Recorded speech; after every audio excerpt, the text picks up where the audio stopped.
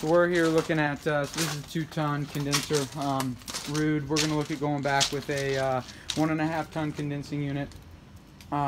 There might be space to bring it back here. I think there would be, to bring it back through here, and then, but also we could get it through the back. There's an alley in back that you could pull a truck up.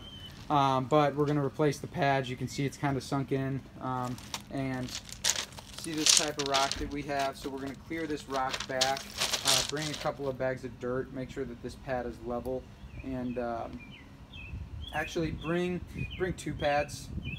Bring a bag of dirt and 2 concrete pads, and just stack them on top of each other, just so, because one pad is just going to get us basically at the same height we are now. So if we just stack 2 concrete pads on top of each other, it'll get us up a few more inches off the ground, just to keep all this junk from getting inside.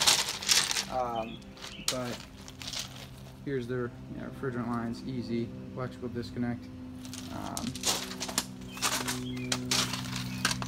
So we're going to replace the electrical disconnect just for the sole purpose that the whip here is metal, and we don't want a metal whip, we want a plastic whip.